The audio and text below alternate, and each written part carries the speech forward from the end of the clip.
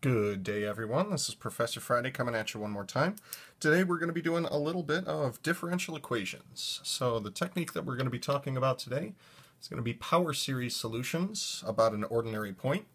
So first problem that we're going to take a look at here today is going to be find two linearly independent power series solutions of the following differential equation. Coefficient of y double prime is x squared plus 3, coefficient of y prime is negative 7x, and the coefficient of y is 16. So, given that we have been asked for power series solutions, we can immediately start with the assumption that a solution is going to take the form of a power series. Now, when it comes to the power series, when we're dealing with an ordinary point, it is okay to go ahead and center this about any old ordinary point that you decide.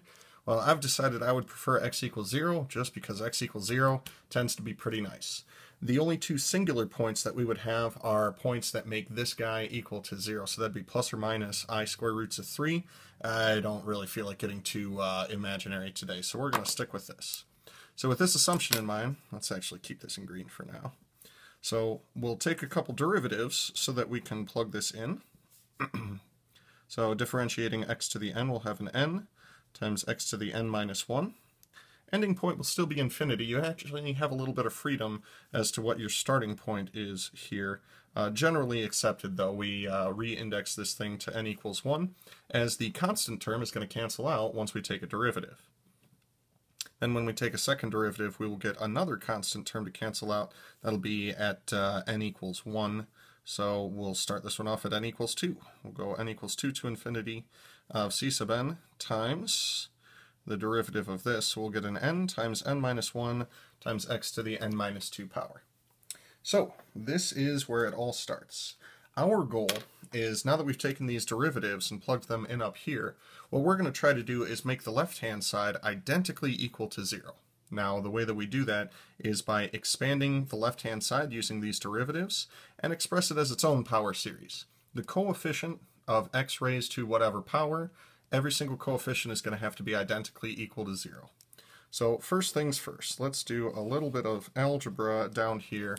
That'll make this a little bit easier to work with. So the algebra that we're going to do, we're going to call this x squared y double prime plus 3y double prime minus 7x y prime plus 16y is equal to 0.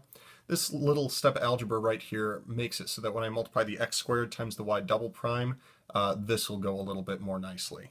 So let's go ahead and plug in all of those things and see what we get. So this will be x squared times y double prime, that was n equals 2 to infinity of n times n minus 1 times c sub n times x to the n minus 2 plus 3 times that same second derivative,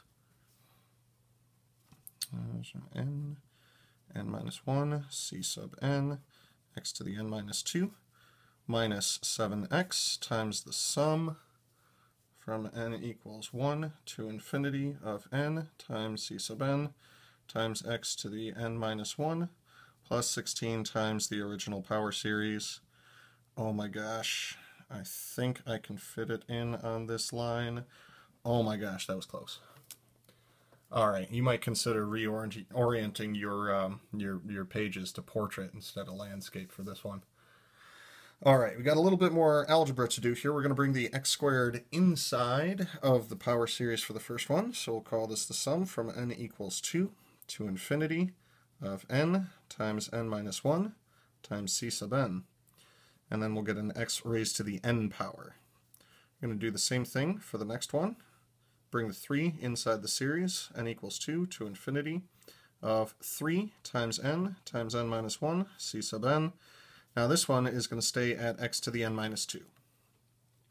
The next one, we'll keep that as a minus sign as we pull the 7 and the x to the inside.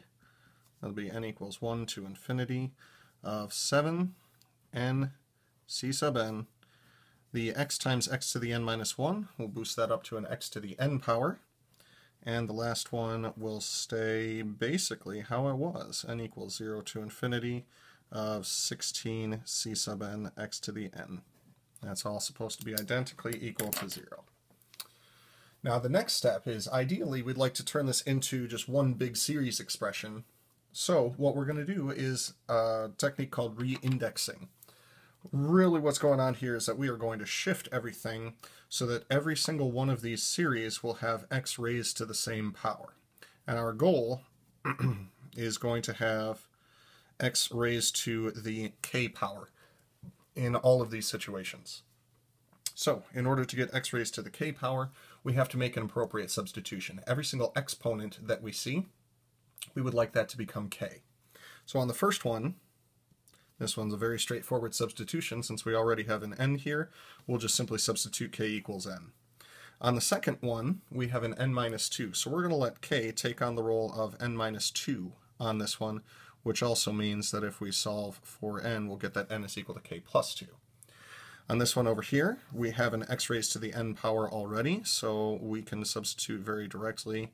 Simply k is equal to n. And on our last one here, we'll get, let's see, same thing. So we'll let k be equal to n. Now I'm thinking at this point, when I go over to my other piece of paper, I'm going to need to reorient this thing. So let's try this out. Let's, oh boy, this is about to get fun. This is how things escalate. So the first substitution again is very direct. This is k is equal to n. So instead of starting at n equals 2, this one will start at k equals 2. Oh, right, I forgot to write that down. This was referred to as the reindex step. So reindex to get everything in terms of x raised to the k power. So I'll have k equals 2 to infinity, n becomes k, n becomes k, n becomes k, n becomes k. When you have the substitution k equals n, there's very little math to actually do there, so that's kind of nice. Plus, for the next one, we're going to let k be equal to n minus 2. So if I plug in this n equals 2 to the top relationship, we'll get that this thing is now starting at k equals 0, or 2 minus 2, I suppose. We'll have 3 times n, but n is replaced with k plus 2. n minus 1 will now be k plus 1, add 2 to that. We'll get a c with a subscript k plus 2, and we'll get an x to the k, which is exactly what we wanted. The next term after this will be this guy, and again there is very little reindexing to take place here. So k equals 1 out to infinity of 7, and then all of the n's simply become k's. That one's very straightforward. And then our last term will be plus, oh boy, sum. Again, k equals n is the substitution, so this one's going to be relatively straightforward. So we'll get a 16 c sub k, x to the k power.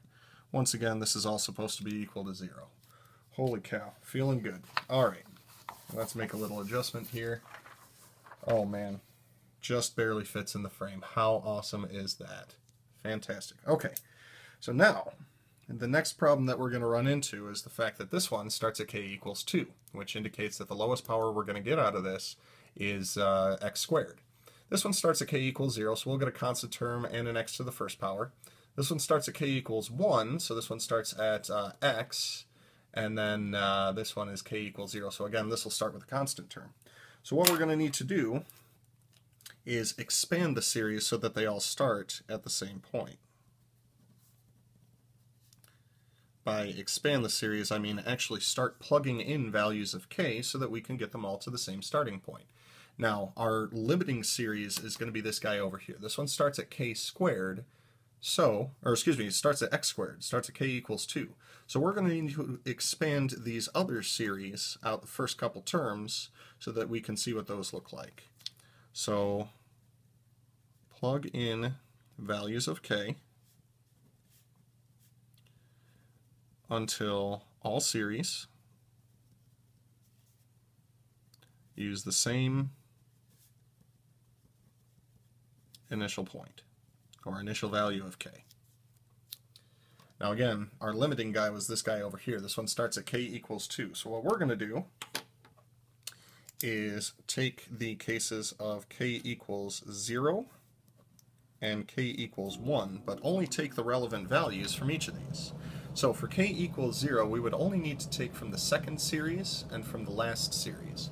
let's go ahead and plug in k equals 0 with both of these guys. So if I plug in k equals 0, we'll have 3 times 0 plus 2 times 0 plus 1 times c sub 2 times x to the 0 power.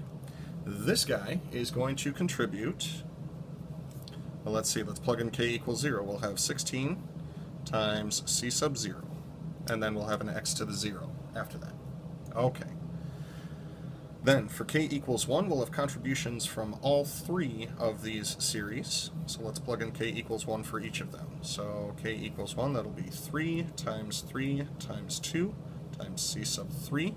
We'll also get an x, but we're going to factor that out. This one contributes, if we plug in k equals 1, this will be minus 7 times 1 times c sub 1. Again, we'll get an x to the first power as well. And then our last series contributes a plus 16 times c sub 1. That whole thing is going to be x. Now the reason that we bother doing things like this is due to the fact that this thing on the right hand side is equal to 0. So the mentality to get into for this 0 over here is that this is really 0 plus 0x plus 0x squared plus 0x cubed, and really just express that as its own little power series up there.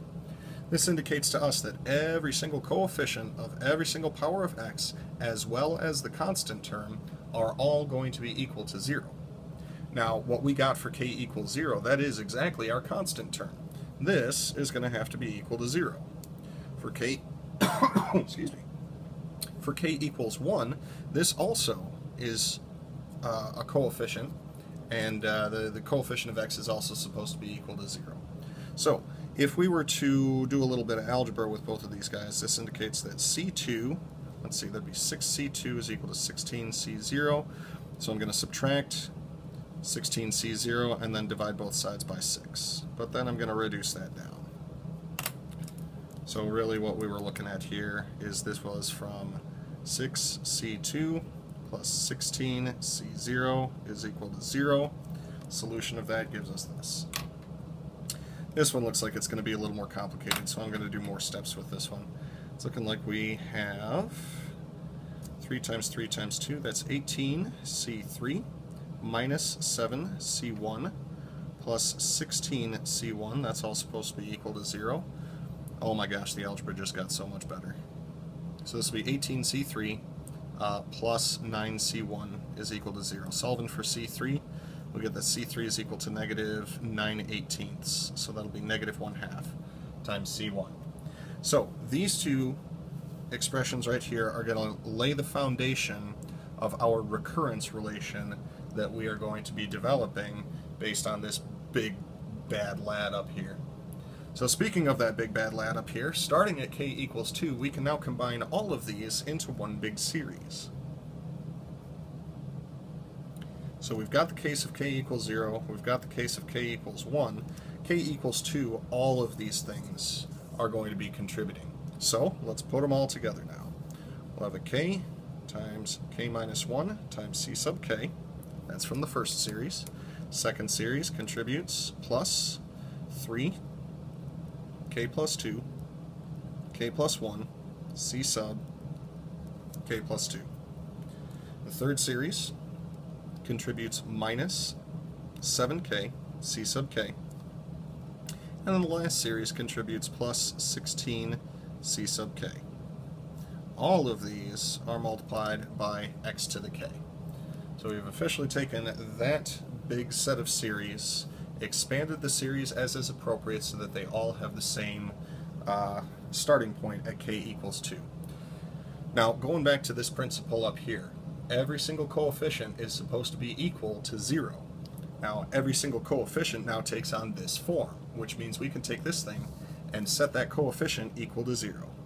So, big important conclusion we take out of all of this is that k times k minus 1 times c sub k plus 3 times k plus 2 times k plus 1 times c sub k plus 2 minus 7k c sub k plus 16 c sub k. That whole thing is going to have to be equal to 0. Now, another thing to look out for is this is supposed to be true for all relevant values of k. When we say relevant values of k, I mean head back here and say that this is only true if k is greater